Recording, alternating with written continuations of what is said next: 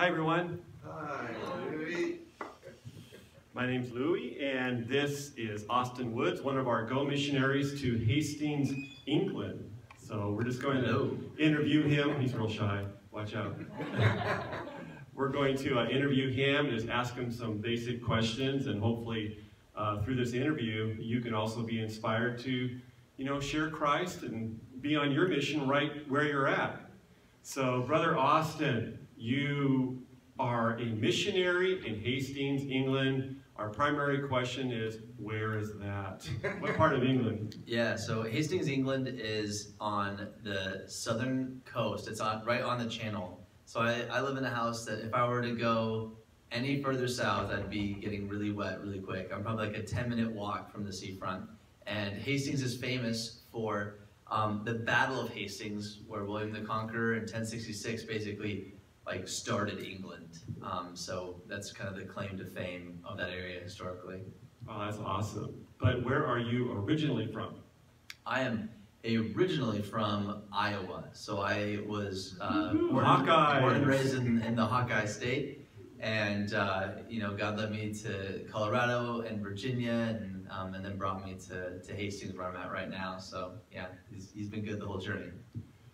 Let's go back to the very beginning. How did you receive Christ?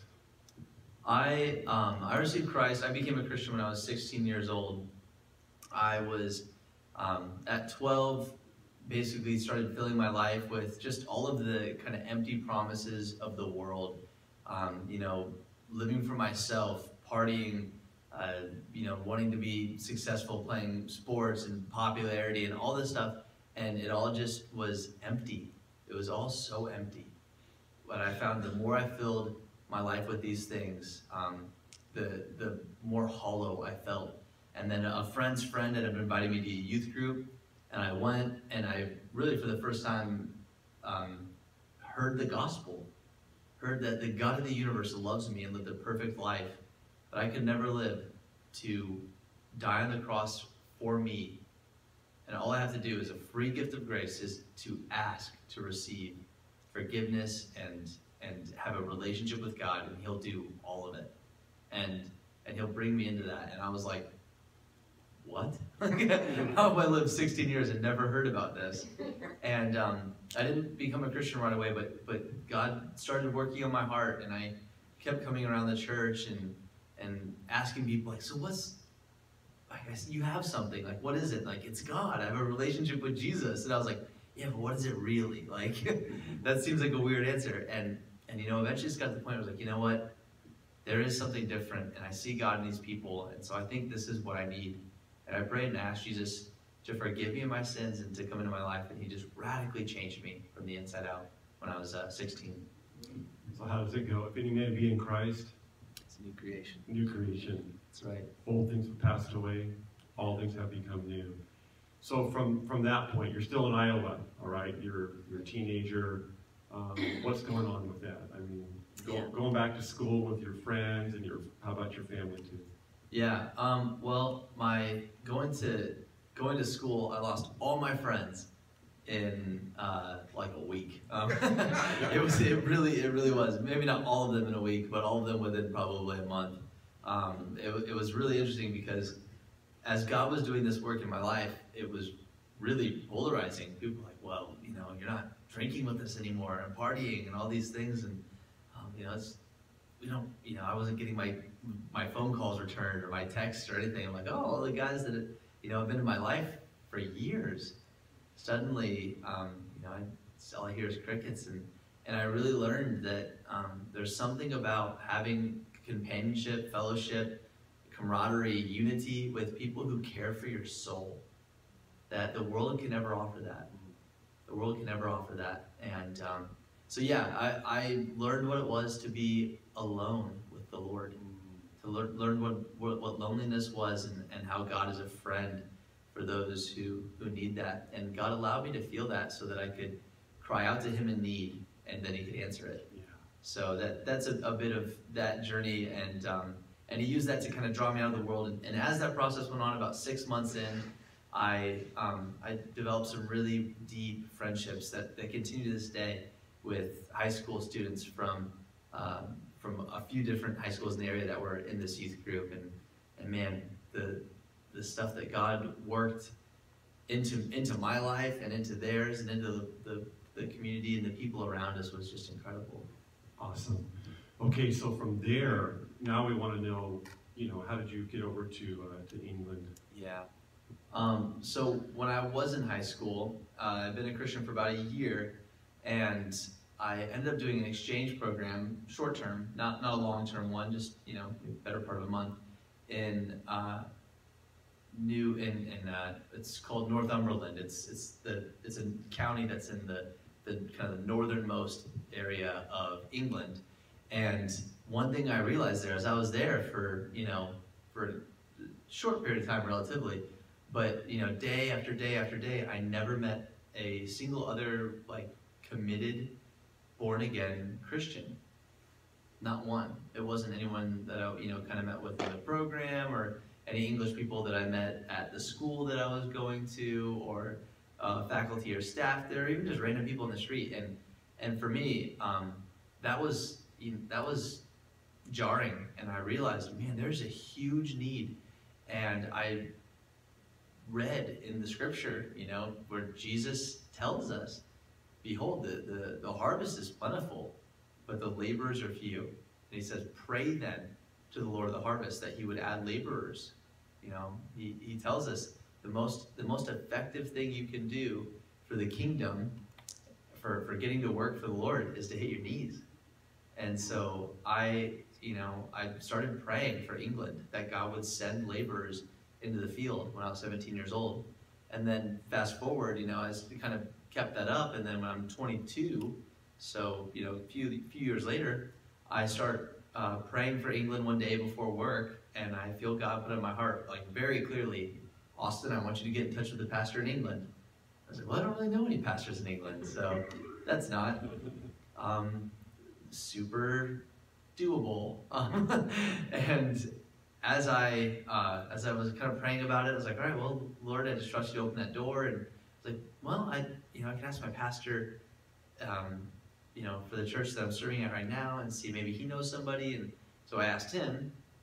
I was like, hey, do you have any contacts in England? Do you know anyone personally or anything like that? Any people in ministry? And he's like, no. Yeah, right. But he was like, he was a pastor of a Calvary Chapel church in Virginia, and he was like, so let me print off the Calvary Chapel churches that we have that we're connected with in England. And so I have a list of 40 churches now, and I don't really know the difference between any of them. And so I'm just praying through this list, and I'm like, all right, Lord, oh, wait, hold on. And I see, I'm praying through each one. I'm like, Calvary Chapel Hastings. I was like, I know that church. And as I was thinking about it, why would I know this church? A friend had told me, who had actually visited this church, a friend that I was at university with, I was studying in college. She knew the family who planted it. She's from the same town where they left the U.S. to move to the U.K. from, and so she knew them 20 years ago, and then went to go serve over a summer, and just I knew her just 2.5 years prior to me getting this list of churches, and she spoke really highly of the pastor and the church and just the ministry that God's doing there and all these things. And 2.5 years later, there's that church that she kind of mentioned offhandedly about how her summer went, and I was like, all right, well, that's a church that I've heard of before and heard good things about. And so I kind of sent him a weird person email where I'm like, hey, this is who I am. And God's put in my heart to reach out to you guys. And God just sorted everything out. He sorted everything out. So I sent the email off, and the moment that the elder who received that email, the moment that he got that, he was in the same room as that girl who was serving, I didn't realize was serving in Hastings that same day. And I had her and 2 other people who were basically kind of on the spot character references who knew me. And they had been praying that God would either raise up or send them somebody to help with evangelism and outreach. Wow. And then they get an email from, Austin Woods, Joe America. And so it was just really clearly from the Lord from the get-go, and he just continued to provide along the way and to confirm that that was the door that he was opening. So that's awesome. Was it Romans 8:14? Those who are sons of God are led by the Spirit. And I have a phrase that I love, and it's this: I love the Holy Spirit. Let's say that together. Ready? I love the Holy Spirit, because the way he moves and the way he guides and directs and, just goes before us, and we don't have to have things figured out, and you're kind of in the dark, and, and you're like, Lord, I need some direction. And just like when we go down the freeway, we want to make sure we're on the right freeway, and if we're going north or south, east or west, and we're kind of nervous until we see that sign. And it says in Psalms that, God will give us a sign. We can just be trusting in the Lord for that. All right, so now you're on your way. What did you do? Like, just sell everything and pack your suitcase and go, or what? Yeah, well, thankfully I wasn't like too far out of college, so I didn't really have any things to sell. This is a broke college student. I began praying, and one thing just kind of specifically for me, and it's different for everyone, when God calls somebody to something, there may be similarities, but man, his plan for each one of us is so unique. One thing that he put on my heart, I had been involved in short-term missions before, so I kind of knew what support raising was like in a general sense and how to go about that. And one thing that he put on my heart very clearly was, I don't want you to ask anyone but me. And so for about 2 months, all I did was pray and just ask God to provide. And I didn't ask man. I didn't get together a support letter and send it out, or, I just got on my knees and I prayed and I fasted and I sought the Lord and I asked him to provide. And I had, in that 2 months time, I would sit down and I would just pray for X amount of time. And I remember getting calls, and I'd check my phone when I was done, and I had like 2 missed calls and missed texts, and it was like, hey, friends from various kind of seasons of life, all these different places, like, God's put in my heart, I kind of heard you're doing something with missions or something, and God's put in my heart to support you financially. Like, what's that look like? And I was like, okay. Before I even sent out a single support letter, just by praying for that 2-month period, I was over halfway raised for what I would need. And so I think that's, for me, kind of what that support raising looks like. And then the Lord was like, all right, now let's go through this process of building a team, not only for financial support, because that's kind of the least important thing, but prayerful support, which is the most important thing, because he can move money around in our lives and in this world, and he does with however he wants. Every cent of every currency belongs to him. But we get to decide how much of our time we're going to spend in prayer, how much of our lives we're going to invest into going before his throne to find mercy and grace for help in time of need. I love that, because the Bible says promotion comes from the Lord. So yeah, you just hit your knees, and then God provided. So question, did you talk to the pastor before about your duties, and then once you got there, what are you overseeing? Yeah, before I left, I had general understanding of kind of what some areas of need were. We knew that the bulk of my ministry was going to be evangelism, and it still is to this day, but it's just kind of the nature of serving in the church is that, if you're, and really just serving the Lord, if you're faithful with a little bit, then God's like, okay, I'll give you more. I'll give you more. And you're like, all right, you can slow down, Lord. Any second now. But he always, whatever he calls you to something, he'll always provide for it. He'll always equip you for it. And it's always going to be in his timing. He's never late, but he's rarely early. So he always gives you what you need when you need it, especially as we're seeking first his kingdom and his righteousness. And so I found that in ministry. It started off that I was just doing street evangelism.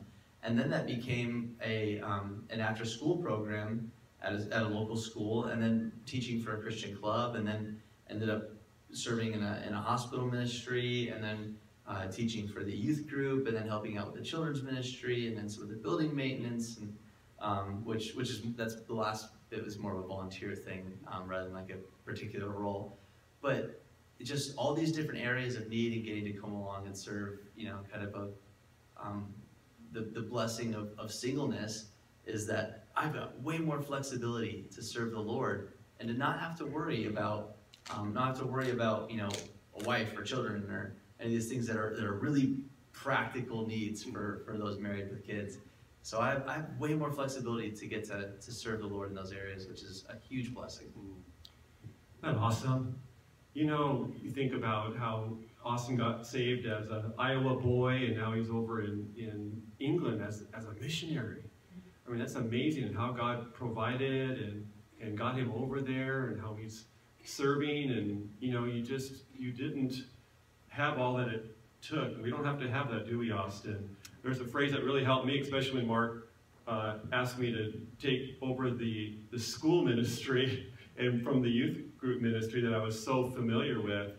I love the phrase that really helped me is he doesn't call the equipped, he equips the called. Hallelujah. Love that. Amen, anybody? And it's true, because so often the Lord will lead us to places where we feel out of our league.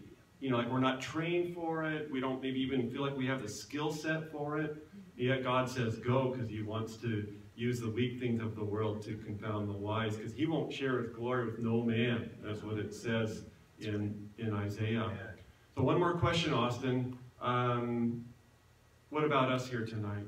What's our mission? How can we be encouraged to, we know we can pray for a missionary, we can support missionaries as we feel led, but what about our mission? What can we do for the Lord right here? Do we have to go overseas to have a significant ministry, or can we serve the Lord right here?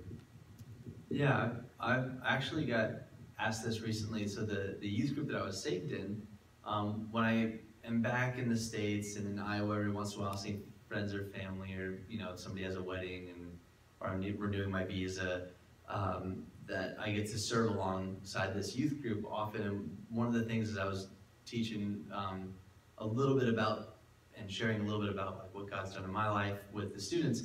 This similar question came up, and I was like, honestly, I know a lot of you guys want to do great things for the Lord, and I'm talking to you, and I believe you will. But to be honest, if you're not being faithful where you are now, if you're not being faithful with little, He's not going to give you more. This is where, because they're like, well, what's it like to be a missionary? I'm like, I don't really feel like a missionary. The stuff that I'm doing right now is the stuff that I've done my entire Christian life. And I'm just like, man, I just can't believe I get to do this now. As like, when I would be working a job that wasn't a ministry job, I was, I worked for a police department for a couple of years, and it was just like I got to preach the gospel every day at that job. It was amazing, and it was just using the gifts that God had given me to, manifest His love to the world around me. And as I was faithful with that, then He opened more doors. And I kind of related it to so where you guys are right now today is a lot of you guys, most of you guys don't work in a church. You work in offices and in commuter situations where you get to interact with people who need Jesus. Either they already know Him and need to be encouraged and edified, or they don't know Him. And you can't bring anyone to Jesus. Like Jesus brings people to Jesus. You can't bring anyone to Jesus. You can't save anyone, but you can bring Jesus to them. You can be the hands and feet and the arms and the heart and the mouth of Jesus in that situation and love them. And David, when he went to go fight Goliath and Saul tried to stop him, his reasoning was, he said, well, I can take this guy on, because the God who delivered me from when I was shepherding the sheep, the God who delivered me from the paw of the lion, the paw of the bear, will deliver me from the hand of this Philistine also. And David's reasoning for being able to go up against Goliath was he had seen God be faithful all the other times he had stepped out in faith. So I guess in a really practical sense is, okay, well think, right, how has God gifted me and where has God put me? And how can I combine those two things just to be faithful where I'm at today? And if you do that, promise you, you'll have a filing cabinet, if not literally, at least, metaphorically, of all the times that God has been faithful. And as he continues to kind of up the ante, you'll be able to say, all right, well, God was faithful last time, and the time for that, time for that, time for that. And that is where that confidence in the Lord comes from, is, man, God has never let me down, and he's not going to start right now. Wow, that's a great encouragement, isn't it? I just want to end by quoting the Great Commission. It's Mark 16:15, and it says, "Go into all the world and preach the gospel to every creature." So we like to tease sometimes and say, what part of go don't you understand? The G or the O? It's a really short word. And it's the first two letters of the word gospel, right? Gospel, go, gospel, go, go, go. And we can go right here. Amen, Brother Austin. If we don't go over across the ocean, we can go across the street and share with our neighbors. So why don't we end here, and can you pray for all of us here, our listeners, and their mission? Yeah. Lord, thank you for this opportunity that we have, the freedom we have to gather together as your people. God, we pray for our brothers and sisters around the world who don't have this freedom, and we stand with them, Lord, in unity as one body. And we thank you, Lord. We pray that you would help us, God. You would strengthen and embolden us. Lord, give us a spirit of boldness to be able to be your witnesses, Lord. I think of how you said, and you instructed your disciples, Lord, that we're not to hide light. We're not to hide your light within us, but instead we're to, Lord, to put it on display so that the whole world can see who you are and glorify. They see the good deeds, the work that you do in our life, and they glorify our Father in heaven. Lord, so we ask that you would do that work, and as we seek first your kingdom and your righteousness, and needs come up, things come up, and Lord, we're tempted to fear and to fret. Lord, we ask that you would provide all that we need and perfect the things that concern us, Lord. Pray for Calvary Chapel Anaheim right now, Lord, that you would dwell in each life, in each heart, deeply, Lord, bearing much fruit.